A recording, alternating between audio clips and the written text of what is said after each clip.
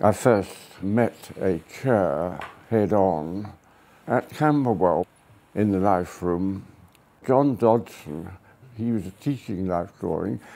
The model had a break, and he sat down beside me, and I thought he'd talk about the drawing, but he said, "There's a chair over there," and it was about 12 to 15 feet away.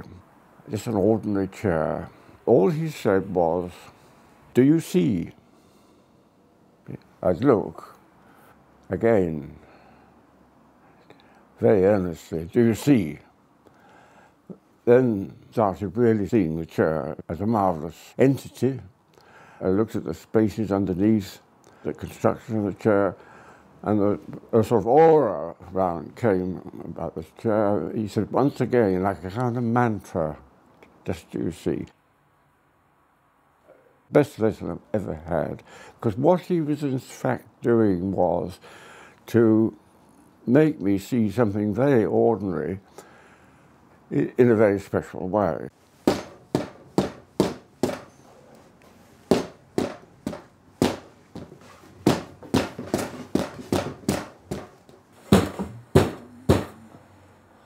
The trouble is, it's all very well bashing it. You come down to getting it to fit together.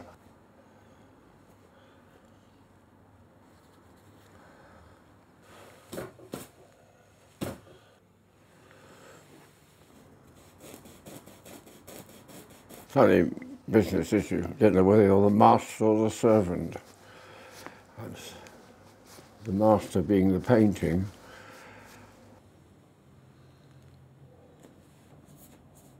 I got one particular chair, which I had in a studio in Chelsea in 1956. It's taking me a kind of journey which I normally wouldn't make. You start thinking a simple chair, then you realise what a beautiful piece of workmanship it is in the first place, and then the history involved in it, one's relation to it as an object over 60 years, and so on. It's all quite intoxicating, really. So far, the main principal chair has been put through various situations. It's the Laurence Olivier of chairs. Here, the chair is about, I hope, life-size, to present a back view. So I'm a little bit of a voyeur. That's where I'm creeping up, as it were, Susanna and the Elders feeling. I don't talk about Susanna and the Elders, me being one of the elders, lightly. Here this chair is naked, and I hope to give it the same presence as Rembrandt did himself.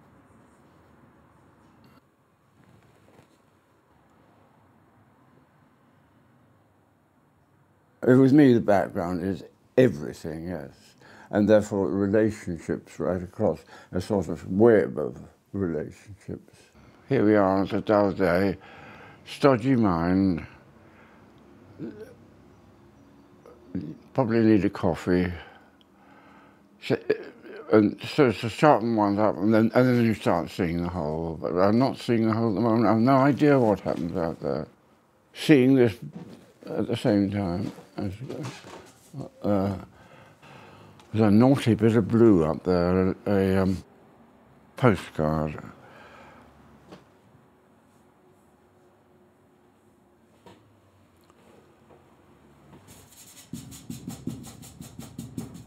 Maybe paint with the left hand, it's just approximate.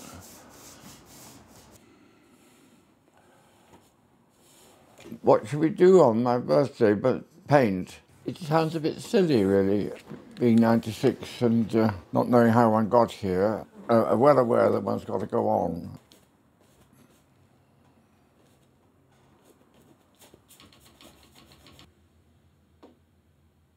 But I'd rather have 10 on the go, so as not to be under pressure with any of them particularly.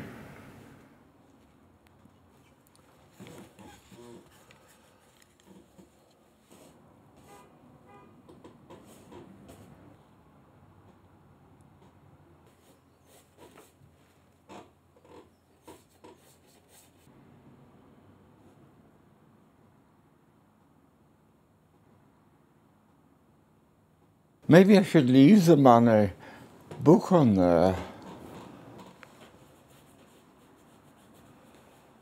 Luck plays a great part in painting. This is a very useful brush. It's worn right down, very little hair in it, but it's for putting definite marks on. It's unsurpassable, like that. The other thing about painting is that you're about 5 minutes behind a thought. I'm gasping for breath, as it were, to catch up with what it demands of me. What a lovely colour it is. It's funny, I feel as I'm being very bold, but actually when it comes down to it, it's not very bold. It's just all over the place, really.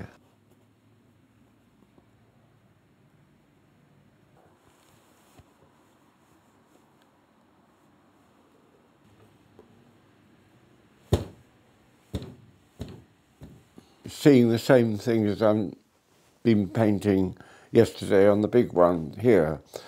It's never boring. I'm sort of beginning to get to know it. You don't know about a subject really until you start drawing it. That's why it's such a good thing to draw from a picture, a Rembrandt will say, or something.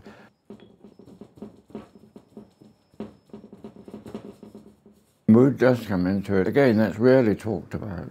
And very often when you're in a bad mood, or kind of, that's the time when you do best, actually, because you're up against it. I do think being up against it and finding it difficult an immense challenge, really. Because you don't give it up, you persist and get hooked into it and grapple with it. What you want and what you do just doesn't come together, hardly ever.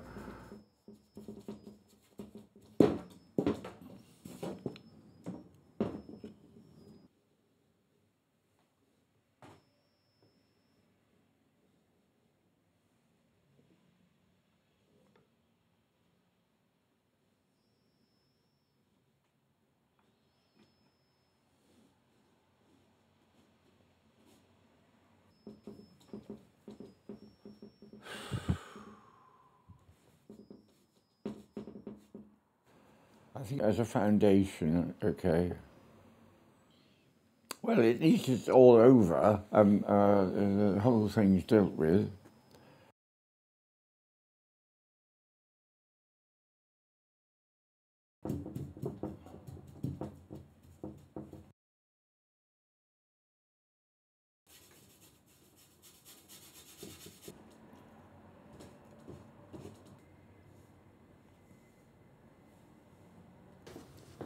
It's got more light.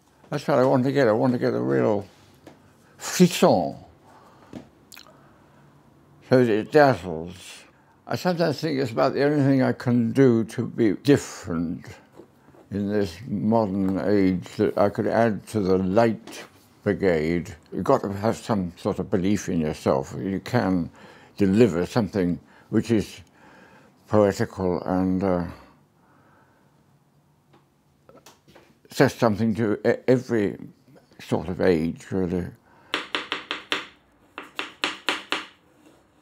I want to drive the chairs, if they could shiver with fright or elation, it doesn't matter what, if they could come together, driven by a force. I hope there's a sort of drama where it happens.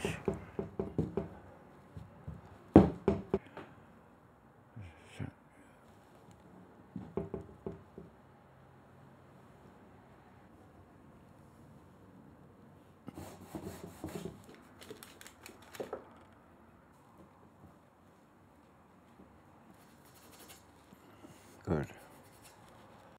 Space, flat. No good if it's not flat. I don't understand whether that's modern or not. It's very old, but it's true.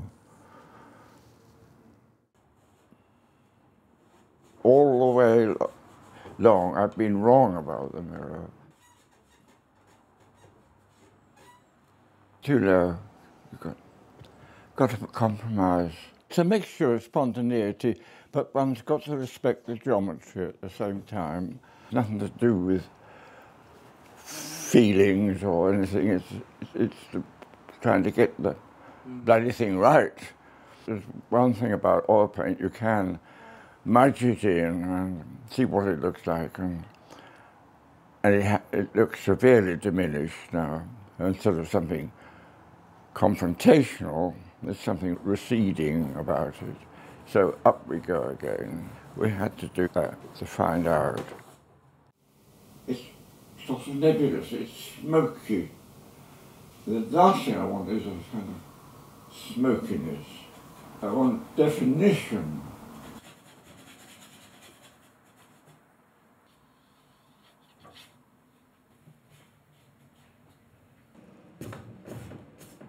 I must say, every day I paint this, completely different, because of the angle of the sun and all that kind of thing.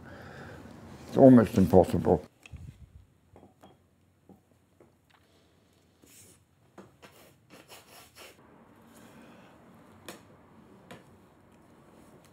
Miracles can happen if you let yourself go, just to see what you see.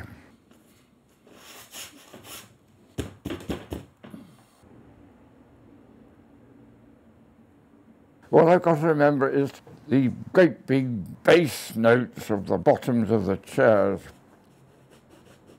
Toc, toc, toc, toc, toc, toc, like that. Very staccato, repeating, which hasn't come out properly yet. I heard Shostakovich. Repetitions are so good.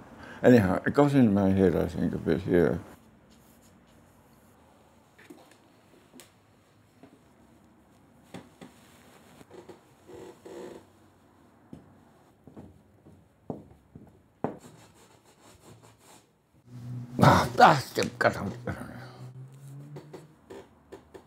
It's a whole new sort of angst which comes out in modern painting, and I hoped, at least I share that sort of angst of, well, one has a go at it and hopes for the best.